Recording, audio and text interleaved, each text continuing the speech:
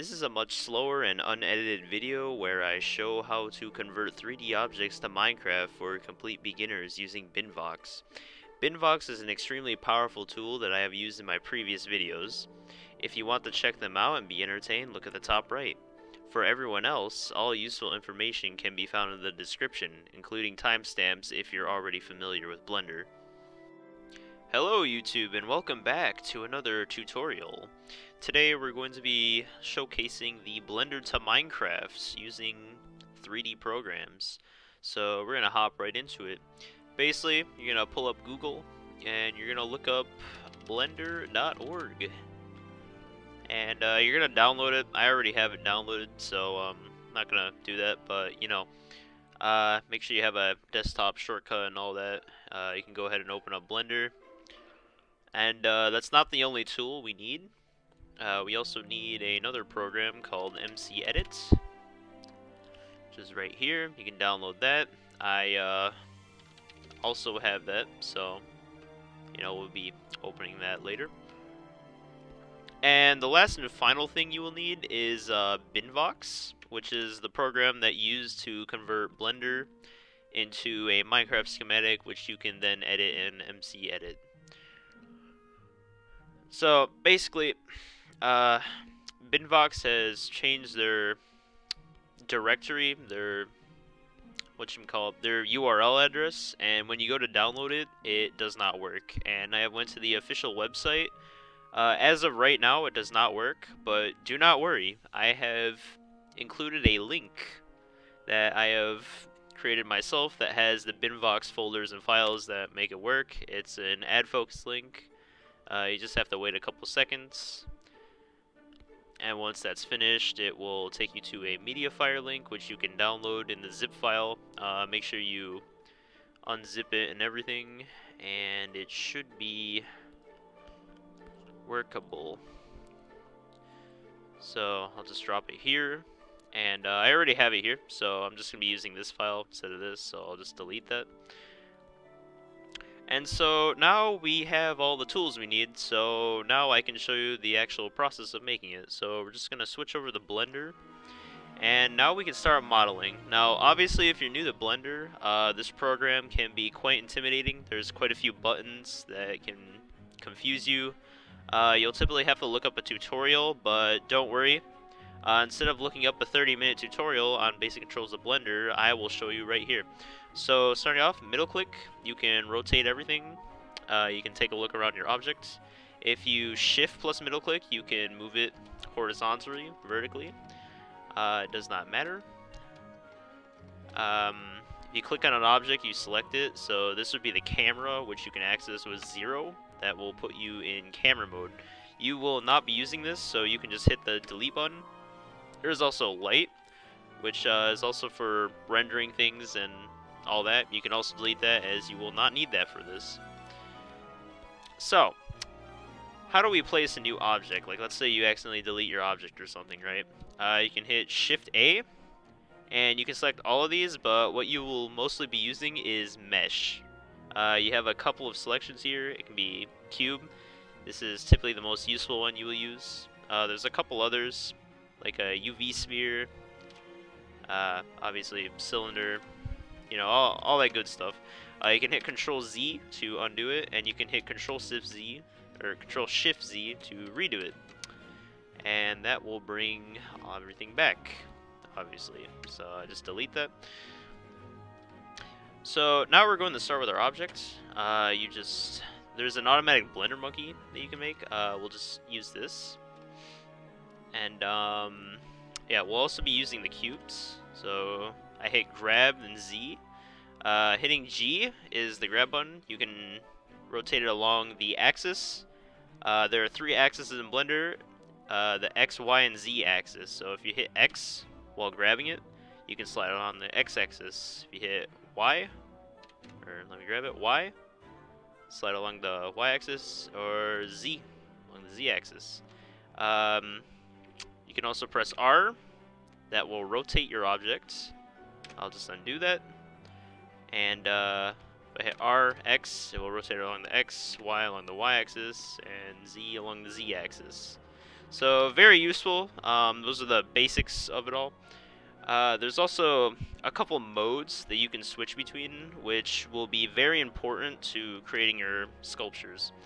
Now, I also want to add that you do not need to be a pro in Binvox or in Blender to create good-looking things in Minecraft, as the quality will drop off when you render it to the block game. So, we're going to do this. We're going to move it here, and then I'm going to hit top left here with object mode. Now, there are three modes that are important: edit mode and sculpt mode for this. You're going to go to edit mode, where you will have your object selected. Now, in edit mode, you can only select the object that you have already selected in object mode. You're going to right click, hit subdivide, and just do that 2 or 3 times. You can do it however you want. However, you will create more vertices, and if you have a bad computer, then try to keep these vertices down, and maybe only do it 1, 2, or 3 times. And I'm going to just hit tab, which takes us back in the object mode automatically. You can switch in top left. You're going to hit Control Z, Control V, and you can copy objects. If I can just grab it with G, X, move it. And yeah, so that's how you kind of manipulate objects in Blender. There is a reason we created this many vertices. We're going to be sculpting this box into something that is more like the chest of a monkey, I guess. So we will go to sculpt mode. So sculpt mode, you have all these tools here, but I typically use this. They changed it a lot in Blender, so I'm not quite good at using this, but I know enough to make a tutorial on how to do it. So basically, you are going to go up here to the wrench and screw on the right. You're going to hit the drop down, go to sculpt tool, and you can select your tool here. I think I'm going to go on to draw sharp. Not sure, nah. Let's do clay strips. And we'll select the larger version. Sometimes multiple brushes have the same or different versions of them, so change that. Then you will kind of draw around here. You know, you can draw, just kind of sculpt it. It will go on one side and the other. And we just need to make this look like a monkey. Gonna make him a fat monkey. Who's your cute fat monkey?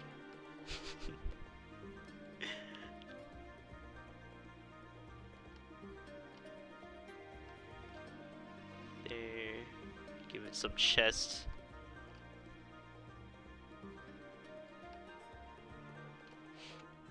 And I think this looks good enough, so we're going to go to object mode again.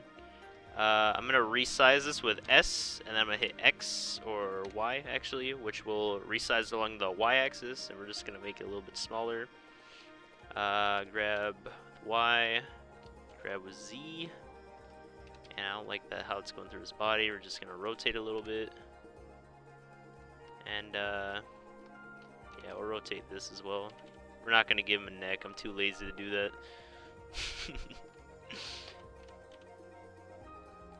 There we go. Got monkey.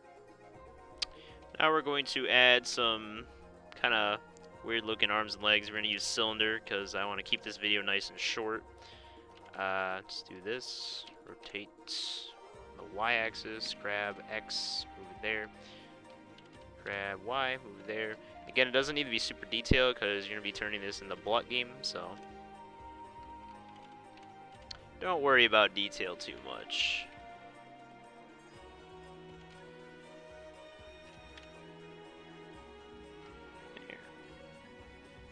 Alright, I think this is good enough for a tutorial purpose. Obviously, it doesn't look too great, but you know, I spent like 3 minutes on this, so it's good enough.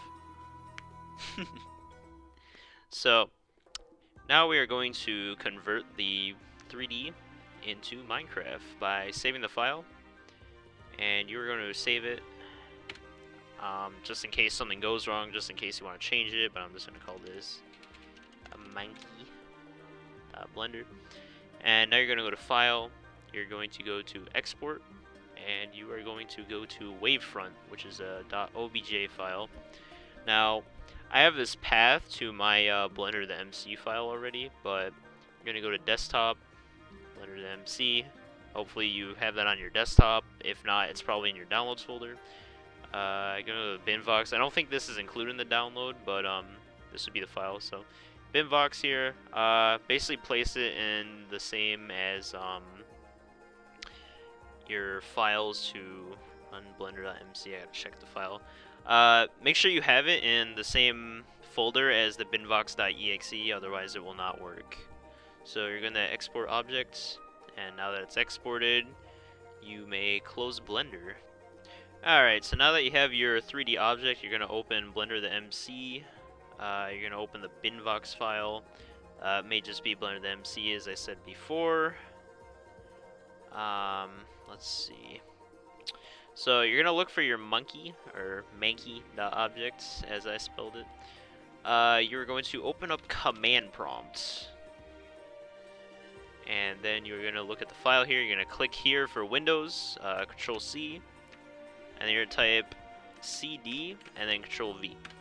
That will path it to the Binvox folder where you can run your commands and convert your object. So right here, I have another command I'm going to put. Basically, you are going to copy paste this. There's a couple of parameters that go over here.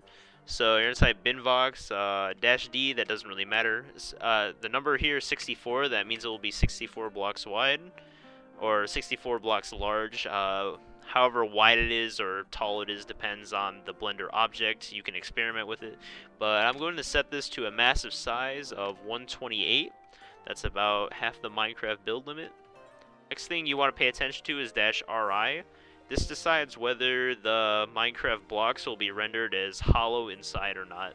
Now typically you don't want this because it creates a lot of holes in your creation, and it's just not good to have, I don't believe, unless you're making something inside. But if I were you, I would stay away from it. And then we have schematic. That's just the file type that you want it to output as. So we want schematic file. You can also do .skim or mcedit file as well. That would work, but I think schematic is supported by everything, so probably just do that. And then you're gonna want to put the name of the object that you've created. So in this case, it would be manky.obj. And that's it. You just type that and you press enter. So it's created a little preview of the monkey. However, it's not too good if you really want to preview it. And output it as a schematic here, so now you can view this in mcedit. So you'll just open up mcedit, and we'll just wait for that to load. Just hit edit. I'll just use this world here, custom generated modded world. Obviously it doesn't have mods. mcedit does not work with 1.12 or above right now, so just keep that in mind. And then you're going to take the right here, you're going to take manky.schematic and just drag and drop it in. And typically with Blender, it will paste it sideways, which is really unfortunate. So we are going to rotate it on the Z-axis, just add a 9 here, press enter, and your monkey will be right side up. Then you're going to hit confirm. It's going to update everything. And now you officially have your monkey in the world of Minecraft. Now, I don't really quite like it, so I'm going to actually open it up, and I am going to create another Binvox file. We'll just remove the RI. Manky.object, and I'm going to make it 200 blocks large. So we're just going to create that. And I probably overwrote the file. It created it as Manky1. So we'll just fly over here. And we'll drop it in. See how this looks.